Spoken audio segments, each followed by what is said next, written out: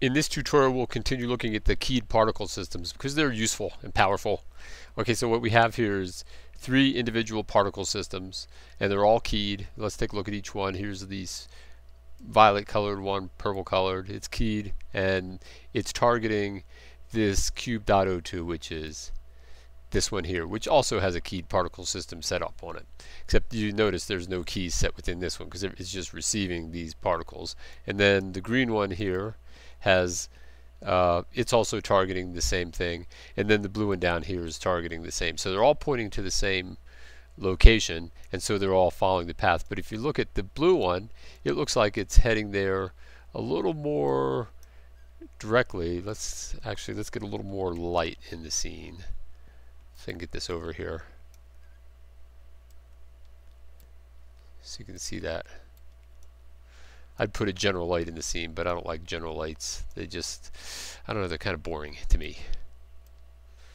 Alright, so it looks like it's taking more of a direct path, whereas this purple one is kind of swooping around to get there, and this green one's doing the same kind of thing.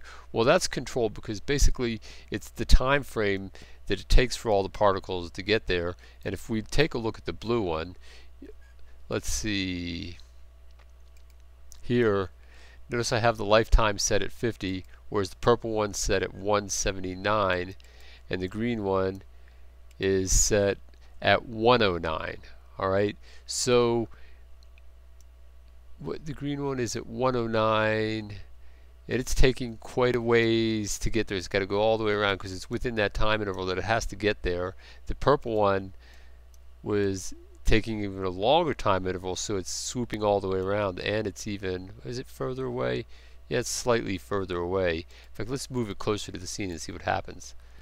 It's actually closer to the object, so it's going to have to twist all the way around to meet its target. But you can notice if we just take this purple one and we cut down the lifetime on it, then it has to reach its target in a shorter period of time, so it goes more directly there, just like that. Alright, and if we go way out, let's just crank it way out, you can see it's going to have to find its way. Let's see, it'll start all over again. Hopefully, we're probably going to run out of particles. Yeah, there's only 370 particles. Yeah, so we're going to have to crank up the number of particles on this guy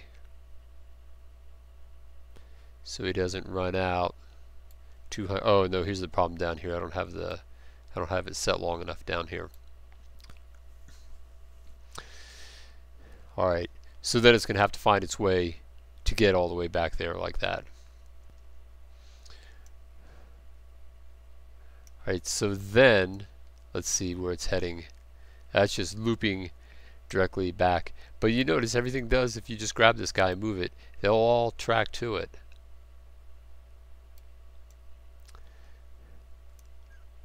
Oh, I moved him out of the scene like that. Even here, notice that? Pretty powerful. So you can do a lot of great effects. So I've definitely seen commercials on TV where they would have used particle systems similar to that. Who knows, maybe some of them have used Blender. It just very well may be, right? Like that. Okay, well I just wanted to point out that quick point because that's important. I don't actually have a handle on exactly the path that it would take to get to the object. I can't say I know what would define that path, but if I run into, if it crosses my mind, I'll make another tutorial and let you know. Okay, well that's it for this lesson, and I'll see you in the next lesson.